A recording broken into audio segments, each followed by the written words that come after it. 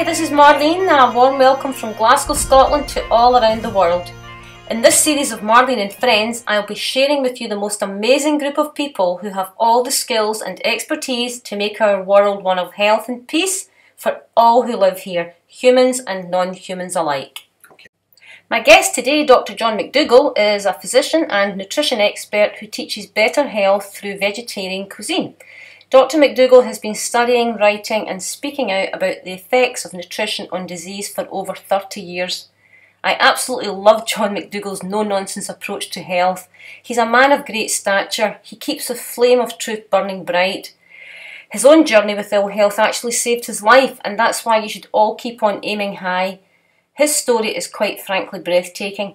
Dr. McDougall is the founder and director of the nationally renowned McDougall Programme, which is a 10-day residential programme that he and his wife Mary McDougall host at a resort in Santa Rosa, California. Hi, I'm Marlene Watson-Tara in Service for a Healthy World. Today I'm absolutely delighted to welcome Dr. John McDougall, a man of truth, and the truth is so simple and easy to understand. Dr. McDougall is a physician and nutrition expert who teaches better health through vegetarian cuisine. He's been studying, writing and speaking out about the effects of nutrition on disease for over 30 years. Dr. McDougall, a warm welcome from a cold and snowy Scotland. How are things over there in California? Well, it's cold. It's cold. It's cold, and we're finally getting some rain. Okay. And snow comes very rarely where I live, except if you go to the mountains, you can do some skiing. Yeah. But it's nice weather here. Okay. But we just got through a horrible drought. In fact, a drought that continues. It's horrendous. A drought that's caused in large part by the food industry. Exactly. And we're having all the flooding, so you guys get no water, and Scotland has massive floods going on all over the north of England as well right now. It's really serious. People have had to leave their homes, thousands and thousands. So, yeah, so the work that you're doing is not only for human health, it's environmental health, it's about animal, cruelty and just all under the one umbrella. But the first thing I want to say, apart from your book, The Starch Solution, which is an international bestseller, the Dr. McDougall colour picture book is simply genius. It's genius, and I want you to share with us all the inspiration. Where did it come from to write that?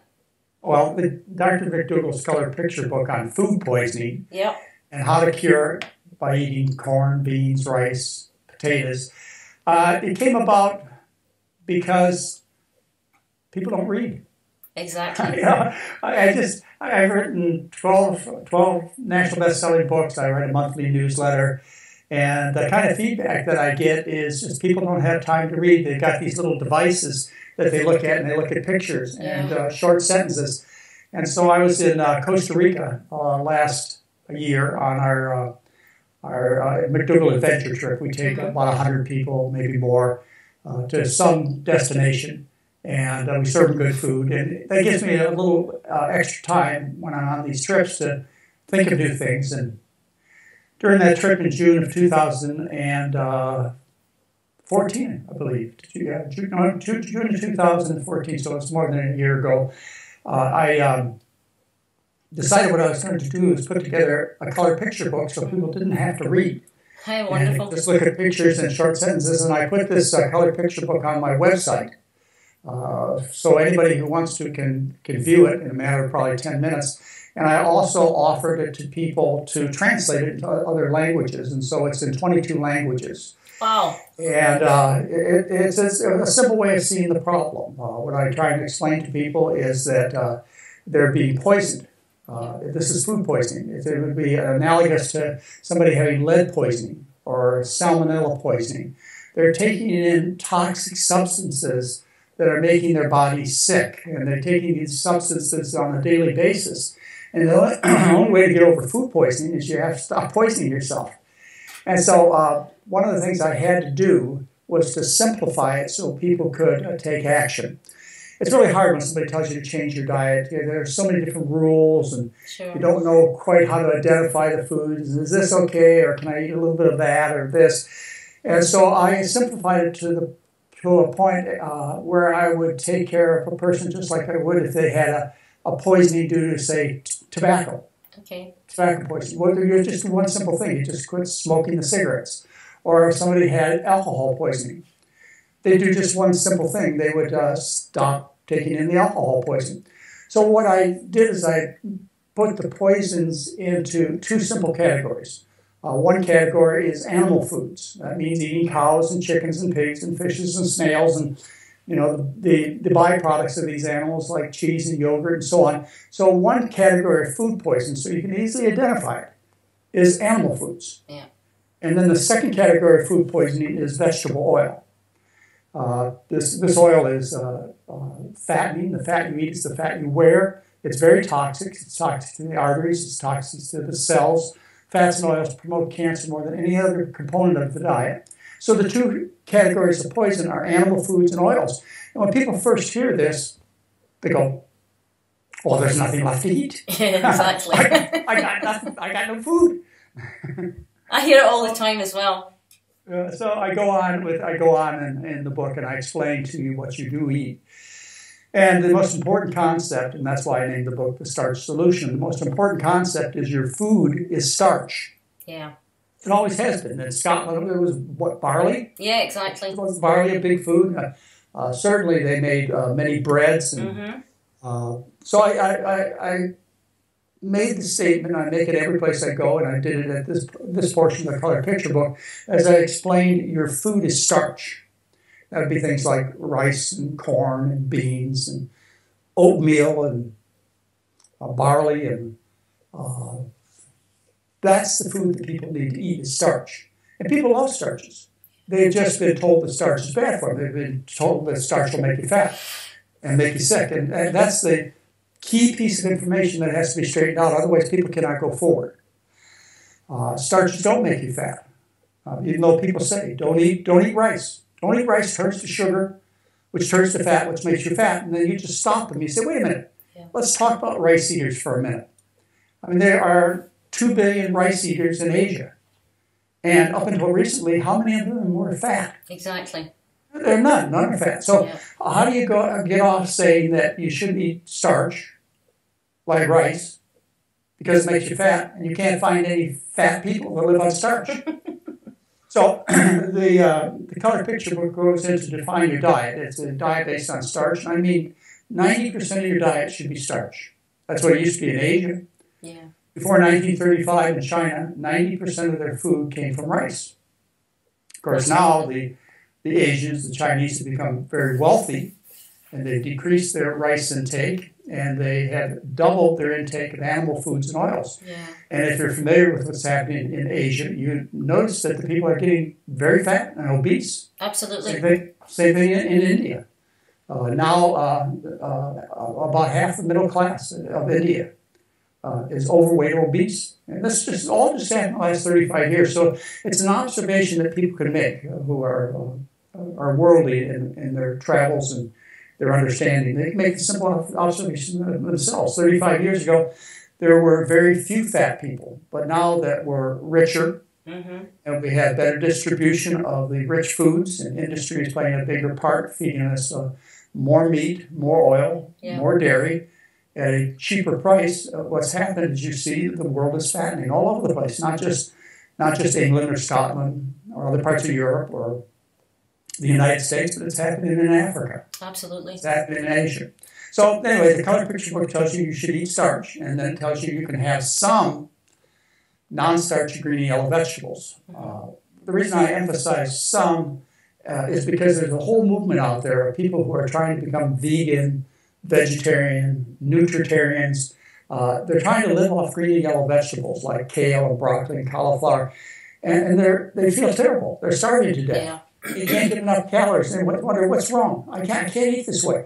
Well, you can't get enough calories. These aren't foods intended to power your body. No. These are foods that may add some color, some interest, a few extra nutrients. But it's starch that you have to have for satisfaction to get your strength up.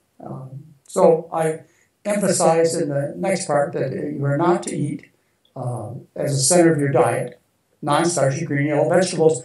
And then next I tell people they can eat a little fruit. It's okay, but to live on fruit alone is something very few people have done. They're called fruitarians. Yeah. I know, it just doesn't cut it. So you have to get the starch concept that the most of your diet, 80, 90% of your diet needs to come from potatoes or sweet potatoes or rice or barley or oatmeal or, pick your starch, doesn't matter, mix and match. It has to be from starch. And then I explained to them in more detail in the color picture book. I explained to them about food poisons and show them pictures of food poisons like beef and chicken and fish and shellfish and butter and cheese. And these are the food poisons. And they're really rather, I deliberately picked the pictures to not make them appealing. They're really, if you look at the meat and the dairy, this is just yellow and brown food. Yeah, absolutely. It's quite disgusting to make a meat or dairy dish appealing, eye-appealing. You have to add green and yellow vegetables to the dish. Otherwise, it's just bland.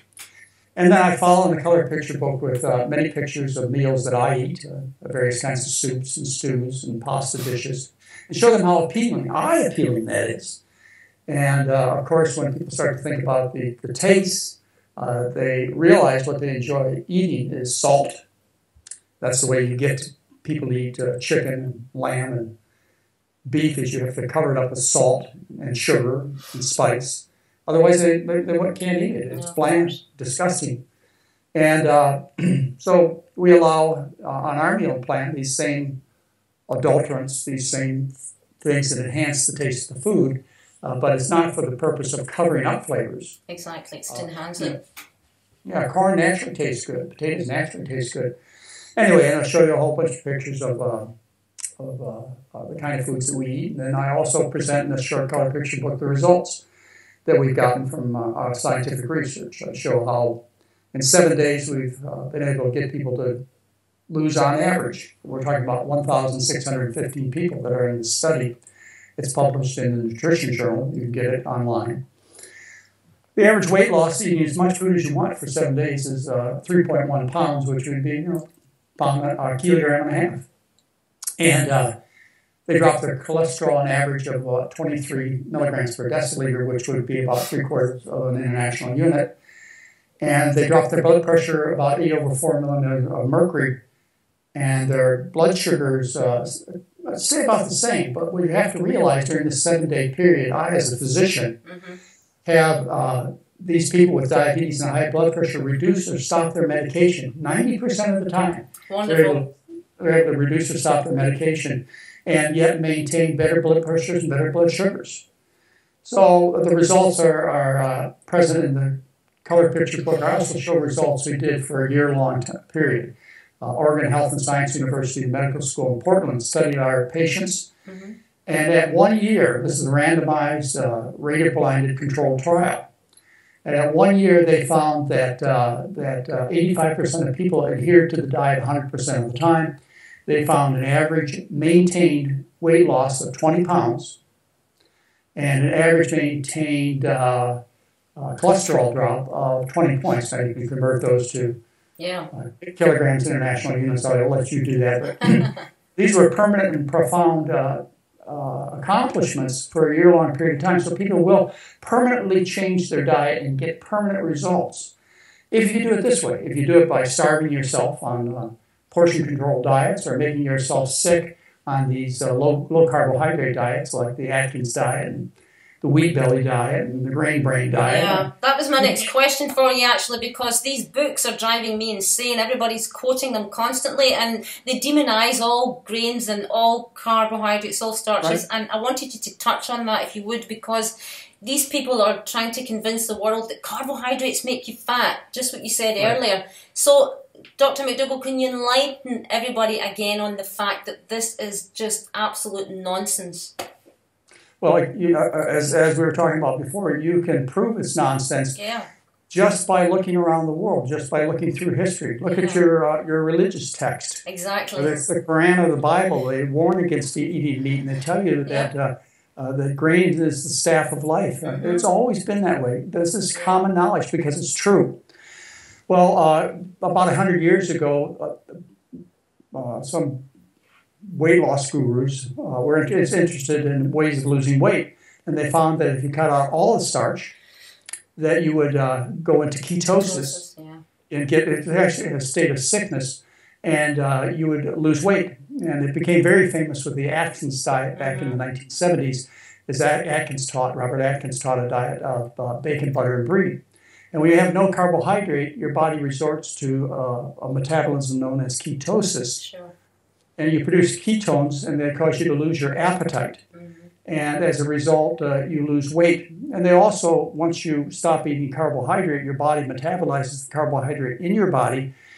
And so 2 pounds of carbohydrate that's stored as glycogen disappear immediately. So you get 2 pounds of weight loss from losing the glycogen in a couple of days. And those 2 pounds of glycogen are associated with 4 pounds of water. So somebody goes on these low-carb diets, and what they see is in 4, 5, 6 days, they've lost 6, 8 pounds. Go, wow, what a miracle. And then they go into ketosis, and if they can stay in ketosis, they get sick to the point where they can't eat much food, and they continue to lose weight. But you can't stay on that kind of diet because you can't stay sick permanently. Absolutely. And the same thing with starvation. You can't stay starving permanently. Well, Atkins had his run, actually twice in the 70s and in the 90s. He went out, so to speak, and people started realizing the insanity of this kind of eating. You're eating foods that are known to cause heart disease and cancer and diabetes. And this is proven fact. This is information that's incorporated in the U.S. Dietary Guidelines, which came out yesterday. So people realized these foods were making them sick. They started seeing videos of factory farming and how they raise chickens and cows and pigs and slaughter them. And that's something even the staunchest person would find nauseating. And they started thinking about where their food comes from. And then recently people have become aware over the last 10 years that what we're eating is destroying the planet. Livestock accounts for more than half the global warming gases. Yeah. And so they think, well, listen, should I be eating a diet that makes people sick, causes horrible pain in animals, and is destroying our children's future?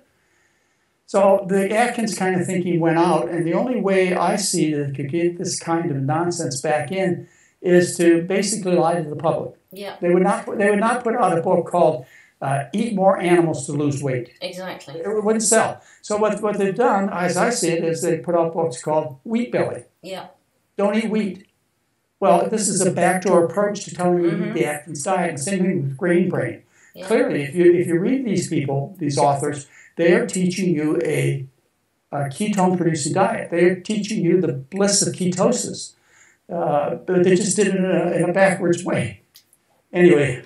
I know. I've actually had clients, women that were on these diets, Dr. McDougall, that bought the books, that swore by the books, and then they come to me because they don't feel well, and of course what do I teach? I teach exactly the same. It's all grains, beans, it's whole foods. So then, the first couple of days if it's a retreat or a course they're on with me, they say, oh, this rice is making me feel fat and bloated, and, because they've killed the metabolism. So for me, healthy eating is in, dieting is out. It has to go. It doesn't work. So, the other question that I wanted to ask you was, why do you think the world has gone crazy on gluten-free?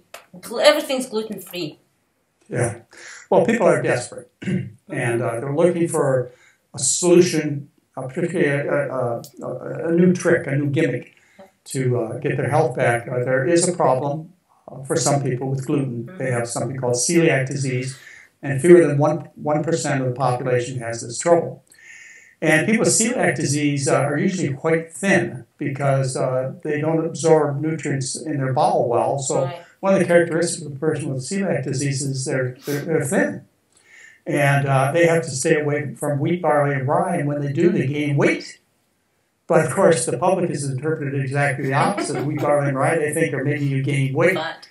And so you need to get away from it. It's just the opposite of a celiac patient. Well, anyway, they're looking for something, some miracle, some answer that hasn't been answered. And so they have picked on wheat, barley, and rye as being the devils. And when you go into stores in the United States, 30 to 40% of the products are labeled gluten-free. I know, it's crazy. And they're gluten-free donuts and gluten-free cookies and gluten-free junk. And people gain weight going on gluten-free diets. Yeah, they do. Because they're eating gluten-free junk. Now, this does a disservice to people with celiac disease because folks don't take celiac disease serious anymore. You go into a restaurant, say a person with celiac disease, you go into a restaurant, and you say, look, I have celiac disease, I can't have wheat, barley, or rye, and the waiter brings out a soup with gluten, with croutons on the soup.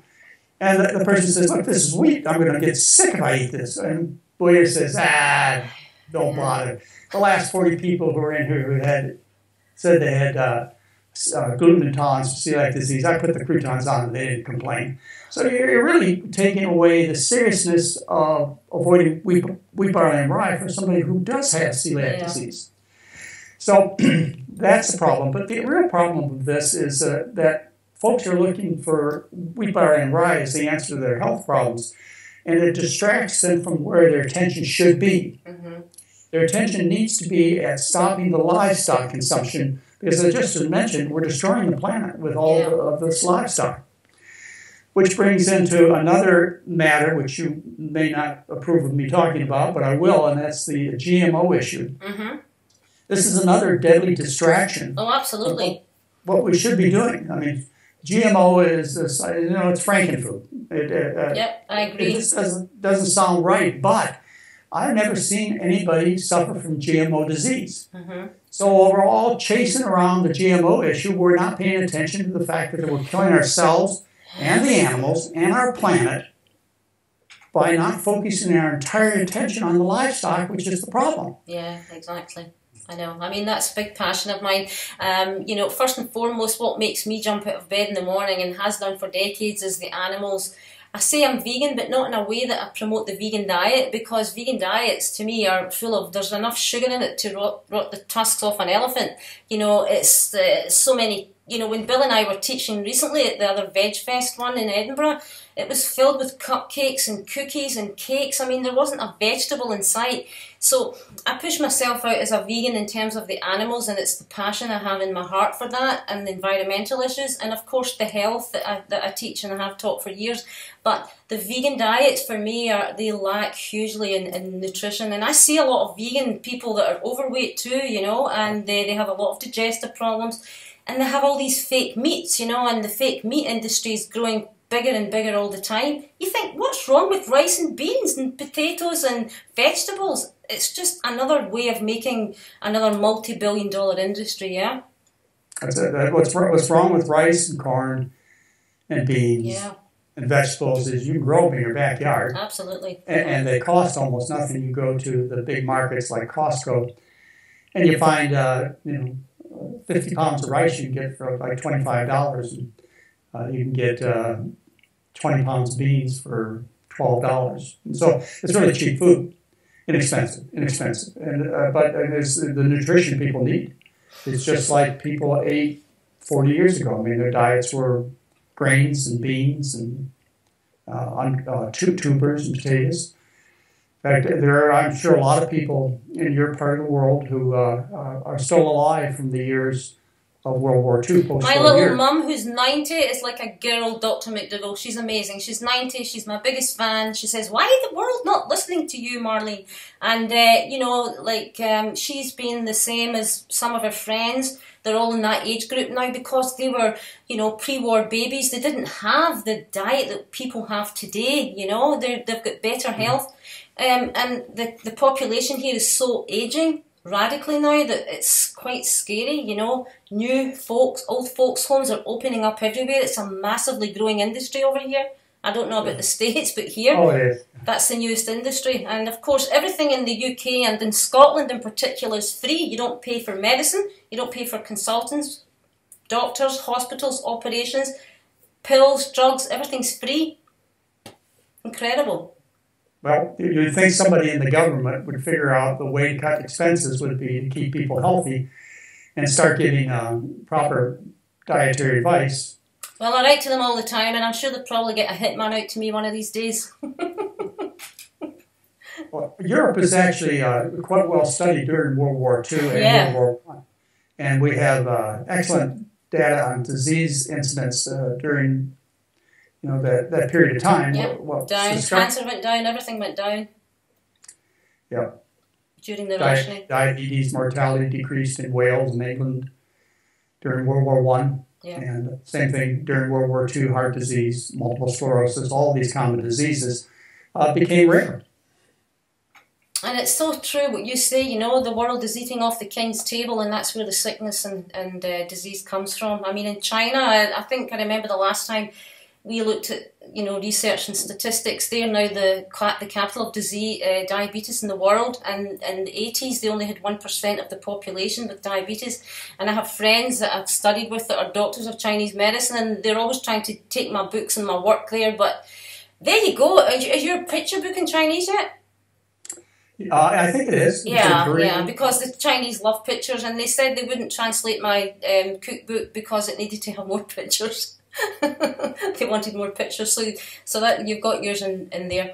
Okay, your McDougall programs, which are phenomenal. I know some people that have been on them, and you run retreats twice a year as well to other destinations. Can you tell me about them? Yeah. Well, I run a 10-day program where it's a medical-based program. I or other physicians who work with me, they take care of people, and we take them off their unnecessary medications, which are most of their medication. And we teach them how to eat well, monitor them, and we do that over a 10-day period of time with a tremendous amount of education, eye-opening education. Yeah. And then we have weekends. We have intense weekends where we just teach our message. And then we have something called an advanced study weekend, where I bring in experts who have a similar message, or a message that's very important for people to hear. Like this week will be February 12th through 14th, 2016. We have T. Colin Campbell coming back, and we have Dr. Esselstyn with us, and Michael Greger, and a whole bunch of new people that are in similar line of thinking. Not exactly the same, but similar line of thinking. We do those twice a year, and then we have adventure trips where we take people to various parts of the world, like the end of January, we're taking a group to Kauai, Hawaii. And, do you need someone to wash the dishes? I was married. That's where Bill and I were married, in Kauai. It's so beautiful. Yeah, I'll come and do the dishes. Okay. And then we are taking a whole boatload of people to Alaska. Nice. On a National Geographic type of expedition, a very small boat, but fantastic. They're a lot of fun.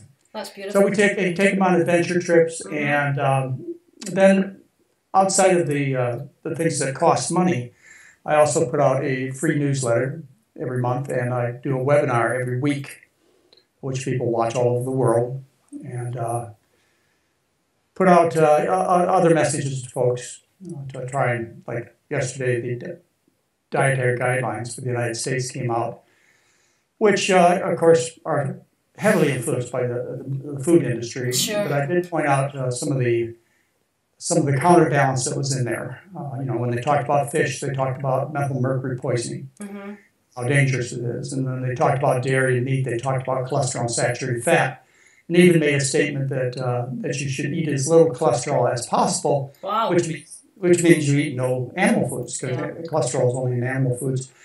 So I put out messages to my listening public, which is about 100,000 people, when new events come out.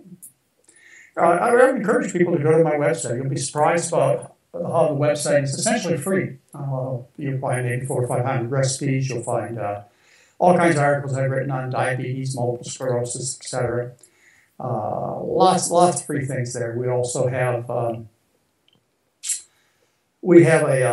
cookbook app that's not free but very inexpensive that you can get, and it's a good experience for you. You spend months reading there, and people come to me all the time. They say, "Well, where's the gimmick? I can't find the gimmick in your website." And we do sell things like adventure trips and our programs, and we have books. I have 12 national best-selling books. So, we do have a commercial aspect to it, but you could go there and get all the information you want. Nothing hidden, and at no cost at all. Well, and you ask, why do I do that? Well, the reason I did it in the beginning is that nobody would buy my stuff, so I had to give it away. but the real reason is this: is that Mary and I were given a gift about 40 years ago of knowledge that has kept us healthy and trim. We're nearly 70 years old. It's kept us healthy and trim. And because we were given this gift, we always wanted to give back. Giving is better than receiving, you hear. Yeah. Helping other people is where you get joy in life and satisfaction. So we've had an opportunity to help lots of people, to give a lot. And the return has been huge for us. Well, it's well deserved, you know, and as I said at the very beginning of the interview, you know, when I first, I don't know, I've known about you for such a long time, and you do speak the truth. You're a man of integrity, and there's such a beautiful light in your soul, because, you know, you do want to do good work in the world, and you, of course you do, or you wouldn't be continuing to do what you do daily. And I think it's just about, you know, keeping, you know, having your spirit of adventure, which is wonderful, never waning, and just constantly moving forward year after year, you know. And I wish you and Mary the world's growth this year in 2016 for all your programs and courses. And the next time I'm in California, I have to come to Santa Rosa and meet you. Yeah, it'd be nice. And I'll buy you lunch. Oh, there you go. That's fantastic. That's a good offer. I can't refuse. So, Dr. McDougall, thank you so much. I'm really thrilled that you took the time to just share your wisdom with all of us again. And hopefully you'll lighten up Scotland and the UK and the whole of Europe and everywhere else in the world that's listening, because we need you, and we need people like you changing the world for all of the future generations to come. So thank you. Yeah. I would encourage them, and you've given me the opportunity to do so, to go to my website, which is drmcdougall.com, spelled drmcdougall.com, or just look up my name. I'm very prominent on the internet, and just spend some time there. Start with the color picture book. Yeah, that's an absolutely perfect place to start. It's a wonderful idea. Thank you so much, Dr. McDougall. Take care. Bye. Bye.